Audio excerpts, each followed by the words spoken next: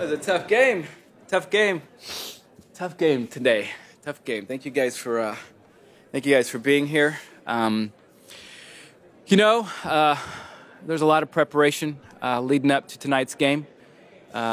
Me and the other officials, we had a discussion that we wanted to blow the whistle a lot tonight. You know, let them play, but blow the whistle a lot.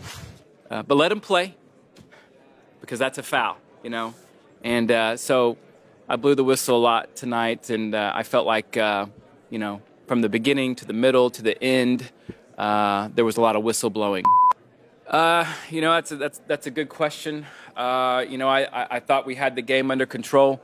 There were a few moments when I couldn't tell for sure if we had it under control, so I would just blow the whistle and just do a drop ball at that point. The coaches and the parents looked confused. But what's new? When the Woody Woodpeckers went up 1-0 in the 32nd minute, it was at that point that I think we all realized the final score wasn't going to be 0-0. Yeah. That was a crazy play. Sorry, I was getting. I did. I saw the AR. I saw him lift his flag and wave it weird, and it looked like to me a wasp had got into his area, and the wasp had definitely gained advantage there, and he was swatting at it. It looked like he was swatting at the wasp. I hadn't seen an AR do that before. No, I didn't see where the player got fouled or carted off the field. I didn't see any of that. Oh, he's bleeding? Yeah, I didn't. Nothing there. Yeah. You talking about the time I blew the whistle really, really hard and pointed? Yeah, that was man. That was a good call on my part. No.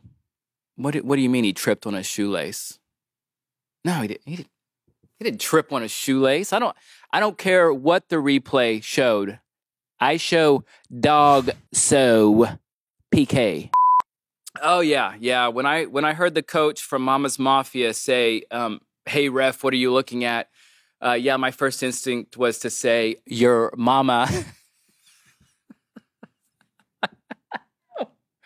No, I didn't. I didn't say it. I probably should. I didn't say it. And so proud of him. Did such a great adversarial call. And he never doubted it, and I never doubted him. It was so good. So good. I'm sorry. It was just a good call. He's such a good AR. How do I stay in such good shape? I mean, thank you for noticing, first off. But no, I do. I massage the outside of my pupils. My eyesight is the most important thing out there on the pitch when reffing. And so I meditate, I do yoga, and then I also do pupil pushing, where I just, I lightly close my eyes, and then I just very gently,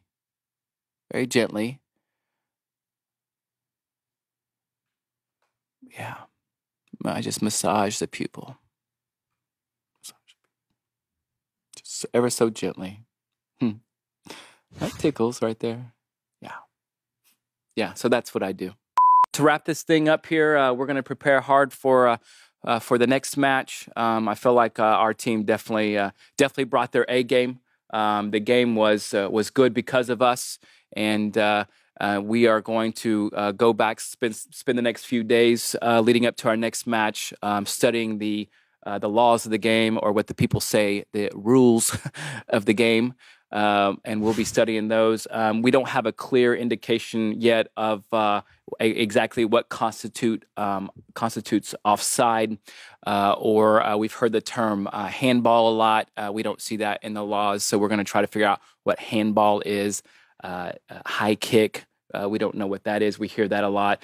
So we're really going to dive into the laws of the game, try to figure out where these things are coming from. But we'll be preparing, studying, and I'm planning on blowing the whistle a lot and calling it both ways because we don't want to get anyone hurt. Okay, thank you. Thank you.